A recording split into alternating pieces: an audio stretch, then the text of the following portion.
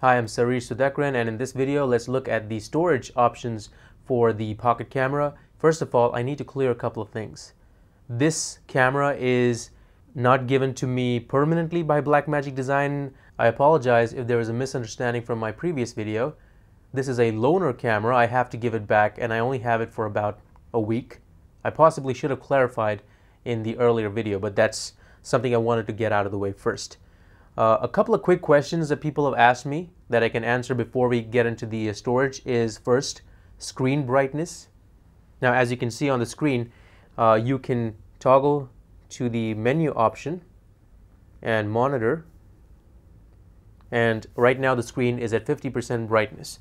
Okay, I have a waveform monitor that I'm going to look at, and I'm going to look at the brightest part of the screen and it'll tell me what the brightness is. So I'm going to increase it now to 100%, and this is the maximum brightness.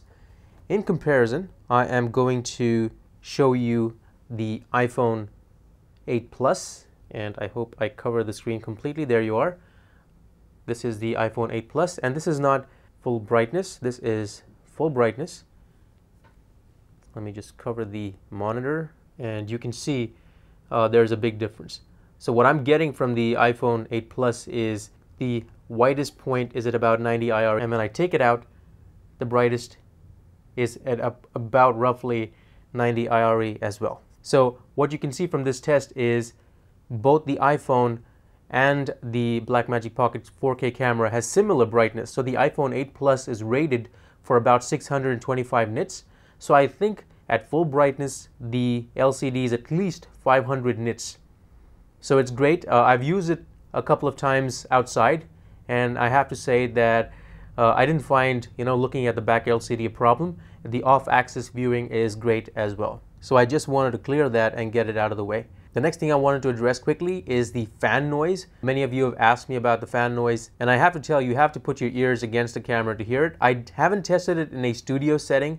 Right now is the quietest that I can get in my room. I've switched off the air conditioner, but it's a non-issue for me so far. So coming to storage, in the last video, we got exclamation marks when I was recording sometimes and I hadn't read the manual. By the way, the manual was published a day after I made the video. Of course, I should have still read the manual, and maybe it was not totally fair to have published that part of the video before I knew what I was getting into. So I made this video as quickly as possible to rectify things. Another thing that was confusing was the data rates published on the Blackmagic Design website are for 30 frames per second in 4K. The thing is, if you want to shoot in 4K 60 frames per second in RAW, the data rates go over 500 megabytes per second, and that will test any card. Based on the Blackmagic Design speed test, you get an app that you can download. Based on those tests, none of the media cards that I tested should work with Lossless RAW. So let's get that out of the way first. I have a CFast card on camera, and you can see it's full. So what I'm going to do, which I should have done in the previous video, is to format it. So you have the option that says full. I'm going to format the card. You have two options, OS X, which is HFS Plus, and the other is exFAT. Blackmagic Design recommends that you use HFS Plus because you also have the option of journaling, which means if the card is corrupted for some reason, you still have a chance of getting your data back. So they prefer this over exFAT. So I'm going to go ahead and format it to this one. This will erase all data. Go ahead. And let's see how much time this takes. I'll repeat this step for every card, but I won't show it to you. So there you are. It just took about 10 seconds for a 64 gigabyte card. So now let's go back to the menu and select our options. It's going to be RAW, lossless, which is the highest quality, 4K DCI, so you get the maximum data rate possible. The project frame rate is 60 frames per second, so the camera will record at 60 frames per second. We turn off speed recording, so we don't make any changes. We shoot in the highest dynamic range, which doesn't matter if you're shooting RAW, and it's in CFast. And here you have the toggle, and everything else seems to be fine. So we can go back. I'm supposed to get about a minute on this CFast card. So for this video, I'm going to record for the entire 1 minute. Let me hit the record button, and right now it is recording. So immediately you can see a red flash, which tells you that the camera dropped frames, which means this CFast card is Sandisk Extreme Pro is not capable of reading 4K DCI in 60p. It's not. Now what we can do is try the next best thing, which is UHD, and try again. And as you can see, it's still red and the camera is recording for a few seconds. It shouldn't be, and it stops. So it records for a few seconds, but it stops because the camera has dropped frames. When the card shows red with the exclamation mark, that means it has dropped frames. So it's pretty obvious that you cannot record 4K 60p in lossless. Now let's try 30p. This is Blackmagic's published specifications, and I'm going to format the CFast card again just to make sure that the data is cleared, and we'll try it again. There you are. Exit and try once more.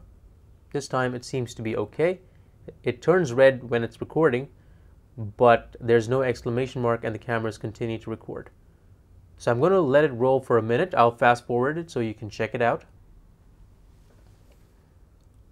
So as you can see, it can do up to 30 frames, no problem. Now I'm going to quickly format the card again, and we can try 3:1 in 4K at 60 frames per second. Let's record. This seems to be doing better, but let's just carry on. I'll fast forward, and it looks like it does great. So you have the limit for CFast, which is 4K 30p in lossless or 4K 60p at 3:1. Anything under that should work fine as well. Now let's move on to the SD card. So instead of selecting CFast, we can select the SD card, and I'll format the SD card again to HFS plus.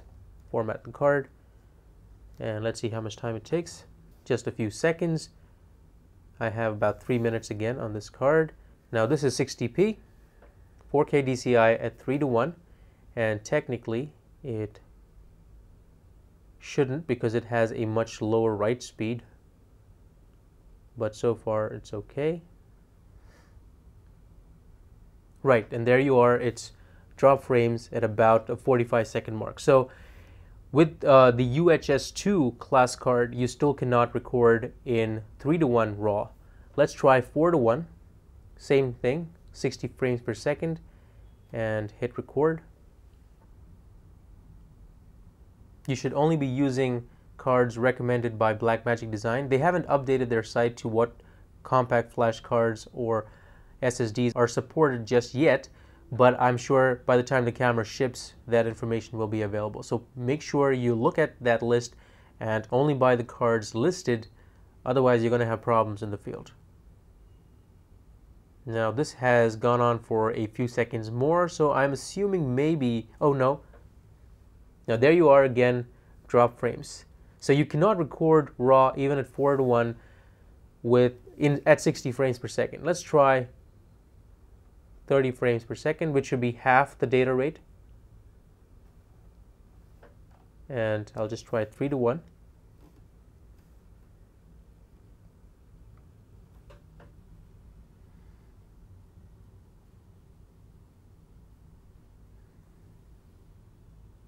And there you are, drop frames again. So even at 30 frames per second, 3:1 RAW, it just doesn't work. Last try, 4:1 RAW, and let's see if we can make it work. And it doesn't work. Again, drop frames. So seriously, you might not want to use a UHS-II class Sandisk Pro Extreme Pro card for 4K, even at 4:1 RAW. It's just not reliable enough. And by the way, look at the battery life. The camera, drains battery very fast. Not even half an hour, and already the camera has dropped down to 19%. It was at 88%, I think, when it started. And in practice, I think you get about 40-45 minutes tops. Once you connect an SSD via USB-C to the camera, the SD card will no longer function. So you can have compact flash and SSD, but you cannot have SSD and SD cards. That's a quirk of the camera. So what we're going to do is, first, let's format our Samsung T5. It's a 500 gigabyte card. Format external drive. Right now it's at exFAT. Let's go to OS X extended, format external drive. And let's see how much 500 gigabytes takes. And it's ready in just a few seconds.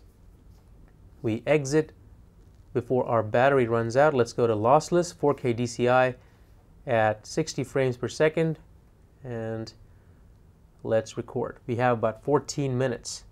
So the camera writes a lot of data, and you better have cards that are at least 128 gigabytes to use them practically. You don't want to go for 64 gigabyte cards. I'm using it right now because that's what I have already with me. As you can see, in 5 seconds we have dropped frames. So even with a Samsung T5 SSD, which is on the Blackmagic marketing, you cannot record lossless 4K RAW at 60 frames per second. You want to try UHD quickly, and let's see if that might work. It shouldn't make a big difference. There you are. It's dropped frames, so the SSD doesn't work either. Now this raises a very important question. What card do you need to record 4K Cinema DNG lossless RAW at 60 frames per second if none of these cards work? And let me just go to 30 frames per second and try that. So this is 4K DCI at 30 frames per second. This is half the data rate. So you half the frame rate in RAW, you half the data rate. Say we can stop here. So the camera can record 4K 30 frames per second in lossless RAW, but it cannot do 4K 60p, which is a shame really, and a surprise, because neither the T5 nor the compact flash Sandisk Extreme Pro card can do 4K 60 lossless. So what media type can actually do 4K 60p? We don't know, so we have to wait until Blackmagic releases their recommended card options to know exactly which card can take 4K 60p lossless. So I hope this video clarifies things. You shouldn't ideally use SD cards, even UHS-II cards, if you want to shoot RAW. You have to use the T5 or a compact flash cards. But in my test, at least with this particular model that has been shipped to me, I am unable to record 4K 60 lossless RAW in any of the media formats. And these are the fastest that I know of. You know, at least the T5 is definitely one of the recommended drives. Again, this could be a quirk of the camera. Maybe they're playing around with the data rates and things haven't been finalized yet. So don't make any decisions based on this video. When the camera actually ships, we might have more clarity on things. I just wanted to share this with you because of my previous video. If you have any questions, please feel free to ask me. I'll put an updated chart in the article that I published earlier, and I'll link to it below so you can check it out. Please subscribe if you want to see more videos, and hit the like button. Don't forget to hit the bell you'll see on the right so you won't miss any new videos.